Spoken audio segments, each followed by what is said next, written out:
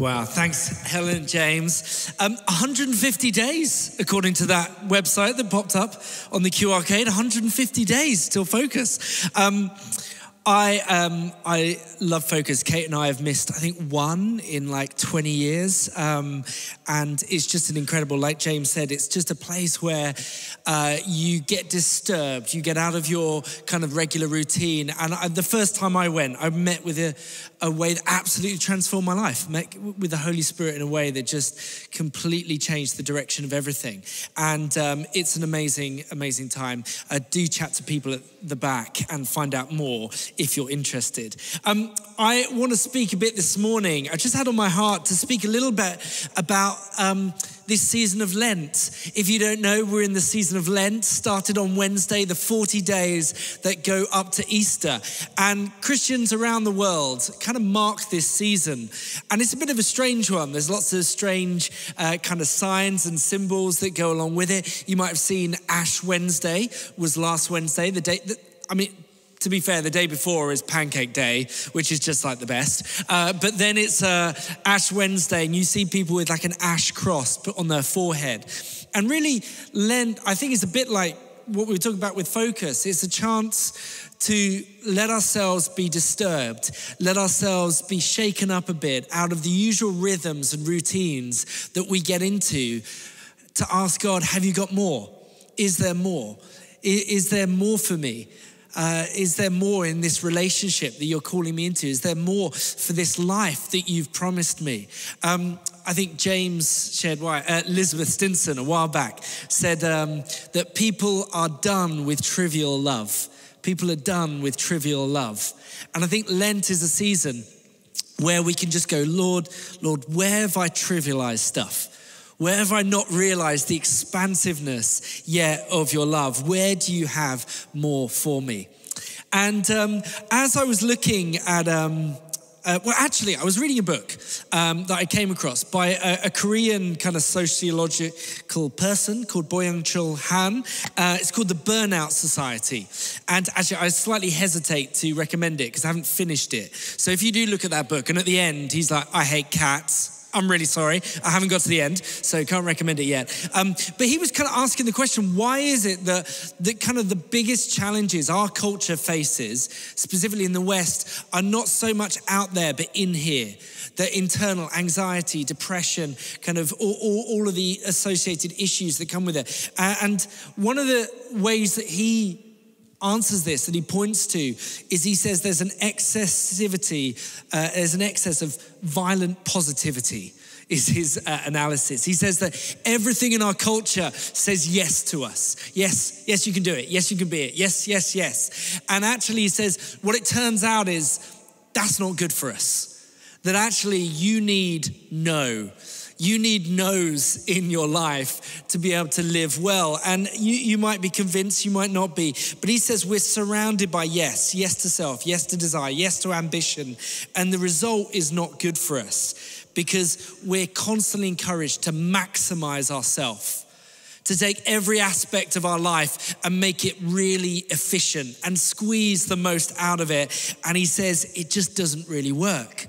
Like one of the ways that our culture does this, the smartphone, amazing blessing, but it tricks us into thinking that we can have everything, we can be everywhere, we can do everything. Like I think back, like I'm definitely going to use this against my kids when they complain in the future. I remember before Wi-Fi, I did university without internet. Like I did a music degree. I had to listen to music. I'd have to go to an actual library, find an actual CD, put it in a CD player and sit there and listen to it.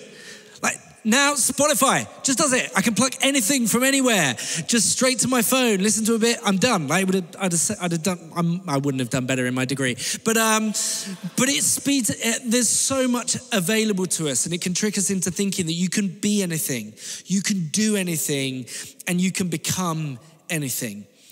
And what he points out is while that sounds really empowering, actually, and this is what people have understood for years, but haven't often voiced, is that that's a lot of burdens to carry. Actually, the burden that places on you is that you need to work out who you are. This is all on you. And if it's to be your authentic self, you're true to yourself, no one can help you. You are abandoned in this. There's no one outside for the secular. There's no God out there who's going to talk to you. Your family, they can't tell you. Your society can't. Your body doesn't even tell you anything about it. Like, just maximize your sleep. Like, just keep going. Don't listen to anything. And the result is exhaustion. Well, actually, the result, he says, is it creates this pressure to perform. And the problem with performing is that it's never satisfied. You can rest from work, but you can never rest from the need to perform. And actually it invades absolutely everything. It invades our exercise, our creativity, our nutrition, even sleep. Like I read this article the other day about people who've been using sleep tracking apps to, optimize their sleep and to get their sleep really well. And it's actually created a performance anxiety on sleep because you wake up in the morning and your app says, no, you didn't perform that well. Your sleep wasn't good enough. Try harder tomorrow. And whereas the work ends, the pressure to perform never does. And actually, because everything is possible, because everything is yes, yes, yes, and the sole arbiter is me, the only no can come from me as well. And again, that's yet another burden that you're abandoned to work out for us. And the problem with that is, I don't know about you, but my desires are disordered. My wants are often wanting. I want more than I have time for, so I feel torn. What I want is not always good for me, so I'm often injured. My wants are in conflict with each other, within myself, so I'm unsatisfied. And my wants are often in conflict with other people's wants, and so I'm in competition. And that leads to exhaustion. And actually, the people who do well in our culture, he points out and says, are the ones who've found a way to say no. And a really vivid example for this, not in the kind of the spiritual realm, but in technology, is that, I don't know if you saw this, Johnny Ives is a British guy, invented the iPhone under Apple. And he was interviewed a while ago. And he said that when he was working for Steve Jobs, who was leading Apple, Steve Jobs knew that Johnny Ives wasn't very good at focusing. And he needed focus. In other words, he needed to say no to some things. And so we'd always ask him, what are you saying no to? And he said he would basically clocked onto this. We had a list of things that he was saying no to, but that he didn't really care about. And he said Steve Jobs just saw right through it. So he said, no, like you can only say the no only counts if it's a sacrifice. It only counts if with every bone in your body, you want to say yes to it. You wake up thinking about it. It would be a really good idea, but because you're focused on something else, you've said no. That's the no that counts. And so this guy was mentored to say no, no, no, no, no, all the way to creating the most influential object and piece of technology that's transformed the way that we live. Which then ironically makes us think we can now say yes to everything. So there is a deep irony there as well. But in this place, we need no. We need the ability to say no. To actually, most importantly, we need the ability to hear God's no in our life. Now, the challenge with that is we often think he's saying no to us. But actually, with everything God says, he says yes to you. He says so much yes to you. He sent his one and only son to die on a cross for you so that you could receive, we're told, all the promises of God are yes in Jesus. He says yes to you, but he often doesn't say no. He says a no to the way that we think will bring about that life in all its fullness, the ways that we live, the ways that we think we can carry our life. And into that, Jesus speaks a different word. He looks, we're going to look at Matthew 11. And this is a passage that's full of confusion. It's full of people being disappointed with Jesus. It's full of Jesus' team still not getting it, as they never seem to do. And into all of that confusion, into all of that exhaustion, Jesus says this to us. Matthew 11, verse 28. Come to me, all you who are weary and burdened, and I will give you rest. Take my yoke upon you and learn from me, for I am gentle and humble in heart, and you will find rest for your souls. For my yoke is easy and my burden is light. Now, in Jesus' words here, there are a lot of no's. He says no to quite a few things. First of all, Jesus says, come to me. Come to me. And this is the no to going it alone. Jesus doesn't want you to go through this life alone, on your own. He says, come to me. Come on, come to me. Come to me, come and be with me. Now it's really interesting. Jesus is really humble, but he's not at all modest. Like he's really humble. He doesn't show everything that he is, but he's not at all modest when it comes to he says it's all about him. He says, come to me. He doesn't say, come to someone else. He says, come to me. And notice, he doesn't say, come to my seminar or come to my online webinar. He says, come to me. Come and live a relationship with me, because the end goal is a friendship with him. See, often we try and live the life of Jesus without the lifestyle of Jesus. We try and do the works of Jesus without the way of Jesus, and that doesn't work. You can't separate the two. I had a friend called Tim, and Tim felt that he hadn't optimized his body enough and needed a killer six-pack. And this was the first days of YouTube, and he came across this video. David's gonna play for us. This is 8-minute abs. Can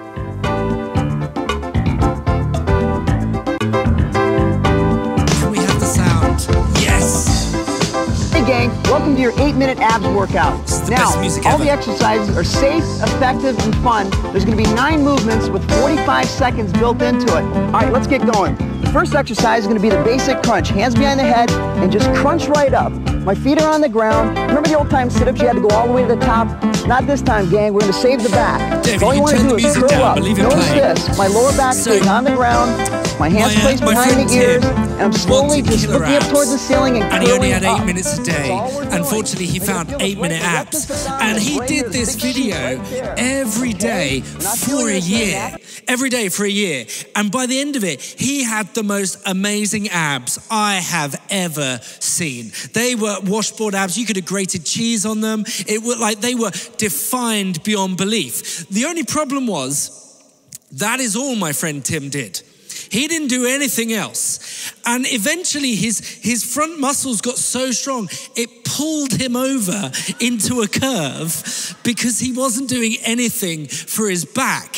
And he took him a while to cotton on what was happening. And then when he realized he had to go and see a chiropractor, and it basically took him about 3 years of Pilates to undo and balance himself out. You cannot separate the works of Jesus from the ways of Jesus. You can't just take one little bit and be like, oh, I'm just gonna take this bit and try and do it in my own strength. The Jesus way is wedded to the truth of Jesus. But often the truth of Jesus is a bit easier because you can go, well, I know that, but I'll hold it over here. Or I know that and I'll poke other people with it. But Jesus says, come to me. The works of Jesus are wedded to the way of Jesus. We can't separate the two. He says no to going it alone. Come to me. So what's the qualification? Is it you have to get the 8-minute abs if you have to sort yourself out? What's the qualification to come to Jesus? It's all you who are weary and burdened. This is the no to hiding. Do you know what? It's when you are at your last and your least and your most lost, that's when you can know that you are most qualified to come to him. It's not all who have sorted yourselves out and kind of know where you're going. It's not all who are doing really well and didn't shout at anyone on the way to church this morning, even though we couldn't drive here because of the marathon. It's not all who think they've got it all glowing and sorted. It's all who are weary. You know, those of us who are actively trying to sort our lives out and it just doesn't seem to work. All who are heavy laden, those who things from outside of our control are weighing you down today. That's when you are qualified to come to him. There's a Peanuts cartoon where Charlie says, sometimes I feel my soul is full of weeds. And I just love those words. And it's that moment when you are the worst you ever feel.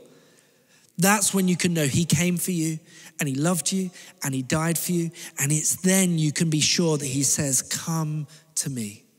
Come to me. This is the no to hiding. There's so much stuff that we carry that weighs us down. I did what the adverts around Brighton have been saying this last week. They've been advertising the buses to say £2, you can go anywhere. And I took our 3 kids on the bus. That's basically the only thing they've been asking to do since we moved to Brighton. Can we go on a bus? Can we go on the top deck? So we went down to Rottingdean. We had a lovely time on the beach. And then we're walking back up to the bus. And Clara was like, I'm so tired. And I was like, literally, you've walked down the road. We've gotten on a bus the whole way. We've had fun on the beach. And she was just like, and complaining all the way. And I'd run out of patience. I was like, just keep moving on. It wasn't until I got her home and I took her coat off and I was like, this thing weighs a ton. And I was like, I looked in it and she'd filled every pocket with a rock. And I was like, oh my goodness, I forced you to walk uphill from the bus with all these rocks. I was like, why did you do this? And she was like, well, these are the rocks that I love. And that's such a picture of me. We have all these things that we burden ourselves up with and we carry and we make ourselves wearisome. And Jesus says, in that moment, come to me. Come to me. And what will he do? I will give you rest. What does this rest look like? Gap year, travel around Asia, spa day, all of those things are good. But actually he says this, take my yoke upon you and learn from me. This is the no to living an unattached life, the no to never committing to anything, to never investing your life into something. And it's a brilliant picture. Not many of us here are probably farmers, but a yoke is such an amazing image of what Jesus wants to do for our lives, because a yoke is for farming. A yoke is for farming. It's not an egg yolk. It's a yoke of it's an egg yolk. It's an instrument for farming. And we've got a little video that David's going to play, and I'll explain it for all of us who, like me, are not farmers. This is of 2 oxen pulling a plough. And so the way it works is you get these 2 oxen and the yoke is the bar that goes between the 2, and then it pulls a plow and it takes the life and the strength and the energy of this oxen and it forces it into the ground to prepare it to receive the crop that's going to be put into it. And sometimes, the ground looked really nice in the last one, but maybe the ground of our lives is a lot more like this. But again, it takes the energy of us and it forces it into something. And Jesus says, this is what he wants you to do. Take my yoke upon you and learn from me. And it's interesting because when Jesus offers a yoke, you might think the last thing somebody who's tired and burned out and worn out needs is work. You think they need mattress or a vacation, not a yoke. But actually, Jesus realizes that the most restful gift he can give the tired is not a way of escaping, but a new way of carrying our lives. Actually, there's great dignity. At the spear celebration, somebody said this last time, when I got a job, it was such a weight off my shoulders because I'd lost my work ethic, and my rhythm of life. And Jesus says, actually, take my yoke. This is a new and better way to carry the responsibilities of your life, a fresh way to walk through life. Realism kind of says, actually, life does involve a succession of burdens. We can't get away from them. We can't escape them, but Jesus offers us a new equipment to carry them. He says, take my yoke upon you and learn from me. This is the no to working it out yourself. This is the no to going, actually, I'll just see if I can work it out and make sense of it myself. Jesus says, learn from me. See, what they'd done in those days is they took this picture of the yoke and it was used as a metaphor for the way you lived your life. So when you went to follow a teacher, it was said that the way they taught you to live your life, that was the yoke that you were going to submit yourselves to and limit your life to, in the same way that those two oxen are limited now to go together. Jesus says, I'm going to offer you a way of living that's going to bring rest to your very souls. This is the no to working it out for yourself.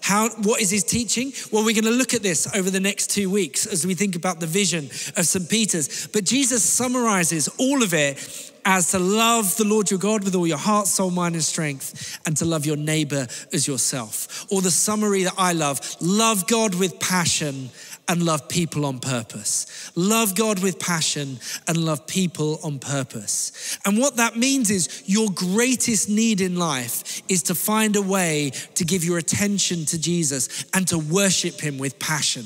Actually, as you worship him with your attention, with your time, with your treasure, as you worship him, you will find rest for your souls. But it also means that after loving God with passion, your greatest need in life is to find a way to love people on purpose, to love your neighbor as yourself. And that starts with just feet washing. It just starts with serving your neighbor. But there becomes a special place where you find the unique talents and gifts that God has given you, and you find a way to harness those, channel those into the life of others that brings about a joy that you've never known. And we're going to be thinking about that the next 2 weeks.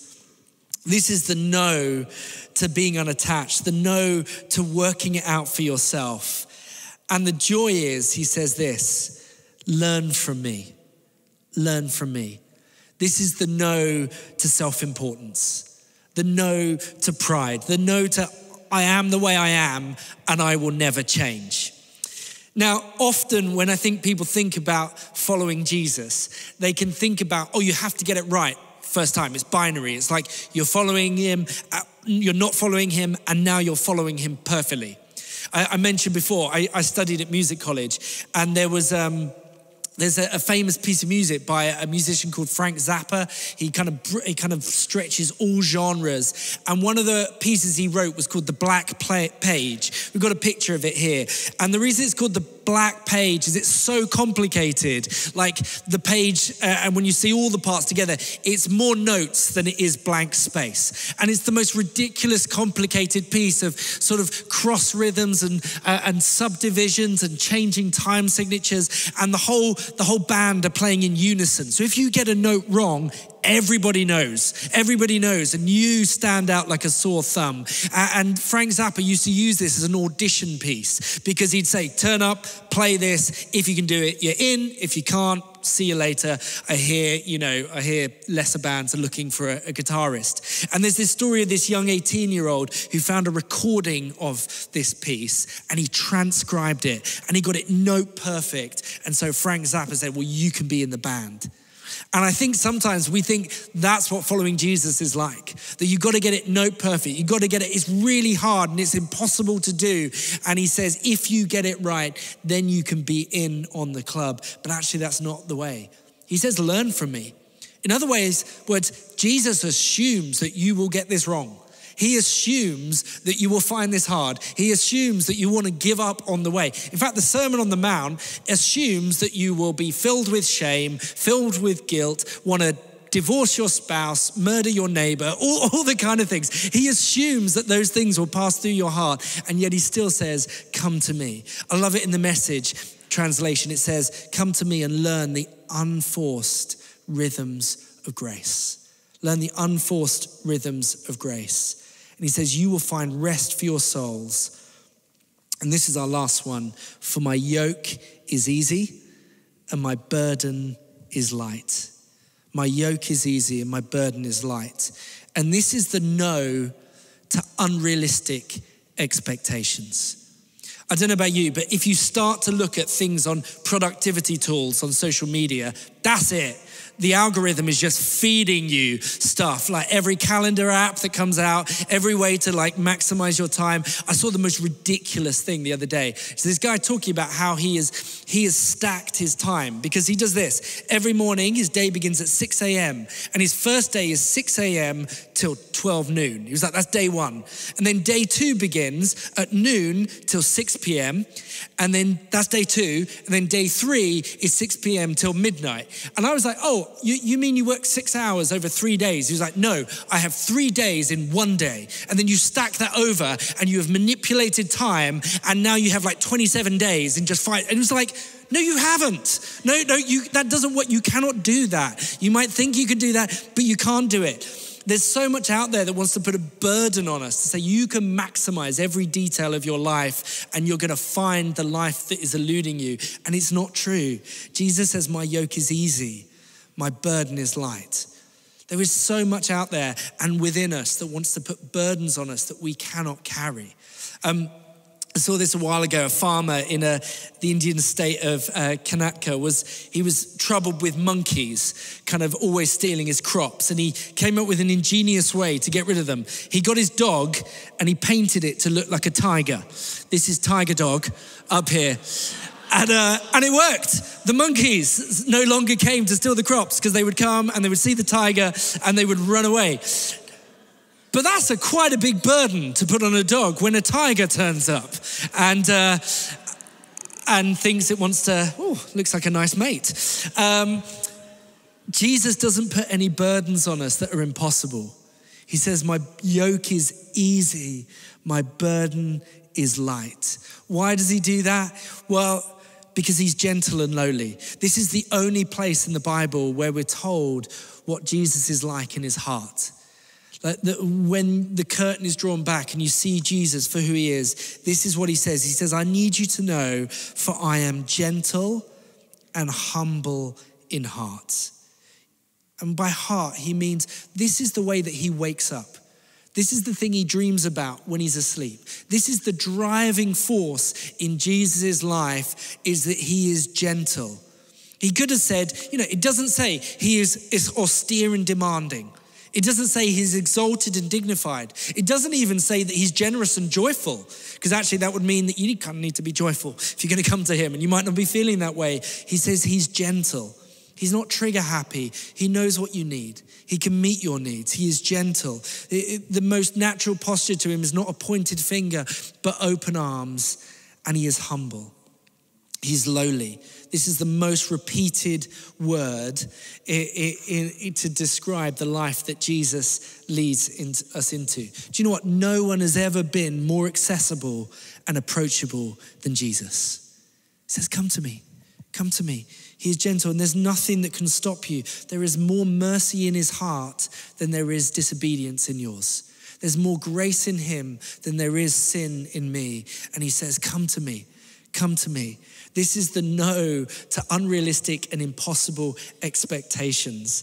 And what happens is, as we start to lean into that and to receive that, not getting it straight away because you'll have to learn it, but actually this starts to transform us.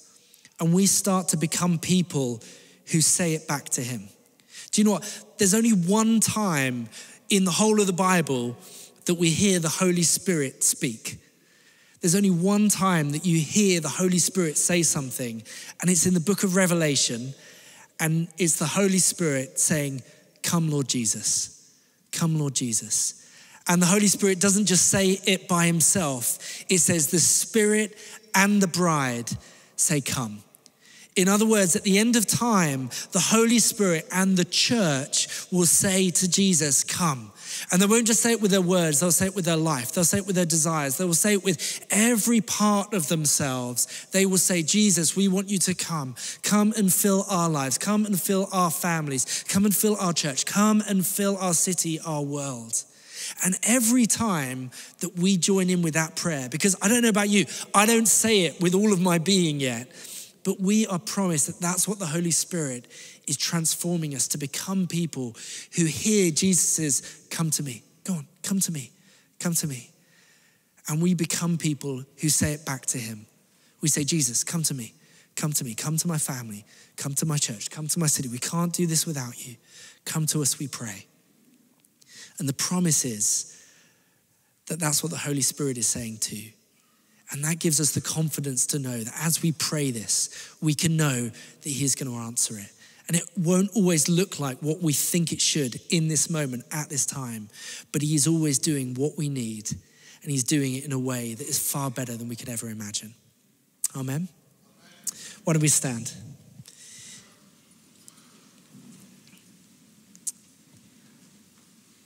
And let's pray that prayer. Let's invite the Holy Spirit to come and fill us afresh so that we might be people who can receive Jesus' invitation and extend it to others as well. Let's pray. Holy Spirit, we love you. Holy Spirit, we hear of what you're doing around the world. We've heard of you doing amazing things at university campuses in America. We've heard you doing things in churches. On the Alpha Weekend Away, we've heard you encountering people. We want that for ourselves. Holy Spirit, come and fill us up now, we pray. We wait on you.